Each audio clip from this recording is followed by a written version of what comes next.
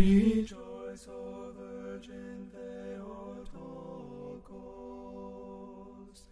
Mary, full of grace, the Lord is. In gladness I cry to thee. Incline thine ear and give heed unto me, as I tell thee of God's conception without seed. For thou, O most pure, hast found grace before the Lord, such as no other woman ever found. O angel, help me to understand the meaning of thy words. How shall what thou sayest come to pass? Tell me clearly how I shall conceive who am a virgin maid, and how shall I become the mother of my Maker? Thou dost think, so it seems, that I utter words deceitfully. And I rejoice to see thy prudence, but take courage, O Lady, for when God wills, strange wonders are easily accomplished. Thou dost think, so it seems, that I utter words deceitfully, and I rejoice to see thy prudence. But take courage, O Lady, for when God wills, strange wonders are easily accomplished. There is no more a prince from Judah's line, but the time is at hand in which Christ, the hope of the Gentiles, shall appear. But do thou make plain to me how I, being a virgin, shall bear him. O Virgin, thou dost seek to know from me the manner of thy conceiving, but this is beyond all interpretation. The Holy Spirit shall overshadow thee in his creative power, and shall make this come to pass. My mother Eve, accepting the suggestion of the serpent, was banished from divine delight. Therefore I fear thy strange salutation, and I take heed lest I slip. I am sent as the envoy of God to disclose to thee the divine will. Why art thou, O undefiled, afraid of me, who rather am afraid of thee? Why, O Lady, dost thou stand in awe of me, who stand in reverent awe of thee? I have learnt from the prophet who foretold in times of old the coming of Emmanuel, that is, that a certain holy virgin should bear a child. But I long to know how the nature of mortal men shall undergo the union with the Godhead. The bush that burnt with fire and yet remained unconsumed, disclosed in secret mystery that shall come to pass in thee, O pure maiden full of grace, for after childbirth thou shalt remain ever virgin. O Gabriel, herald of the truth, shining with the radiance of Almighty God, tell me truly, how shall I, my purity remaining untouched, bear in the flesh the word that has no body? I stand before thee in fear, as a servant before his mistress, and in awe I am afraid to look at thee now, O maid. In his good pleasure shall the word of God descend upon thee, as dew upon the fleece. I cannot understand the meaning of thy words, for there have often been miracles, wonders worked by the might of God, symbols of figures contained in the law, but never has a virgin borne a child without knowing a man. Thou art amazed, O all blameless virgin, and amazing indeed is the wonder that comes to pass in thee. For thou alone shalt receive in thy womb the King of all, who is to take flesh.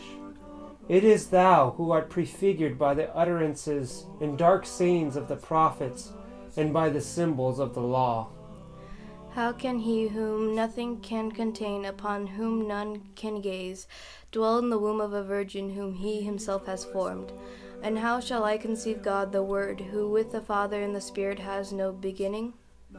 He who promised to thy forefather David that of the fruit of his body he should set upon the throne of his kingdom, he it is that has chosen thee, the only excellency of Jacob, as his spiritual dwelling place. Receiving thy glad tidings, O Gabriel, I am filled with divine joy, for thou dost speak to me of joy, a joy without end. Divine joy is given to thee, O Mother of God. All creation cries unto thee, Rejoice, O Bride of God, for thou alone art pure virgin, wast foreordained to be the mother of the Son of God. May the condemnation of Eve now brought to be naught through me, and through me may her debt be repaid this day. Through me may the ancient due be rendered up in full. God promised to our forefather Abraham that it is his seed the Gentiles would be blessed.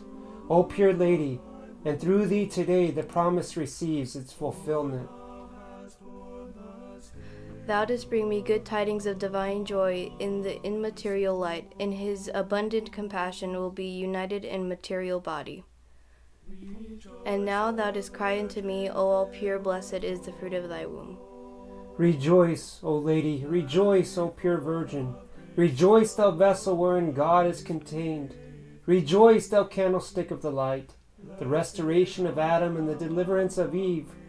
Holy mountain, shining sanctuary, and bridal chamber of immortality.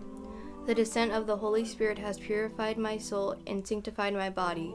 It has made me a temple that contains God, a tabernacle divinely adorned, a living sanctuary, and the pure mother of life.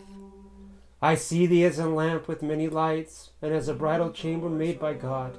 As an ark of gold, O spotless maiden, receive now the giver of the law, who through thee has been pleased to deliver the corrupt nature of mankind. All mortal thought is overwhelmed, answered the Virgin, as it ponders the strange wonders of which thou tellest me. I am filled with joy at thy words, yet am afraid. I fear lest thou deceive me, as Eve was deceived, and lead me far from God. Yet lo, thou criest out, O all ye works of the Lord, bless ye the Lord.